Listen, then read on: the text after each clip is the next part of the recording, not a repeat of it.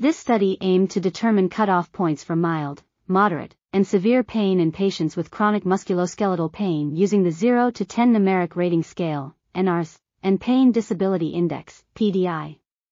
The results showed that NRS scores of less than or equal to 5 correspond to mild pain, scores of 6 to 7 to moderate pain, and scores greater than or equal to 8 to severe pain in terms of pain-related interference with functioning.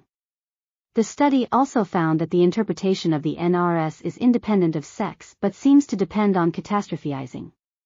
In patients with high catastrophizing tendency, the optimal cutoff point scheme equals that for the total study sample, but in patients with a low catastrophizing tendency, NRS scores less than or equal to 3 correspond to mild pain, scores of 4 to 6 to moderate pain, and scores greater than or equal to 7 to severe pain.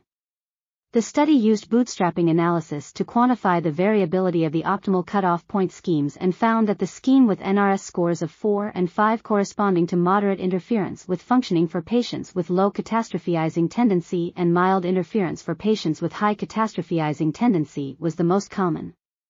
However, the study did not find the same optimal CP scheme in the subgroups with lower and higher catastrophizing tendency, which may be due to chance variability.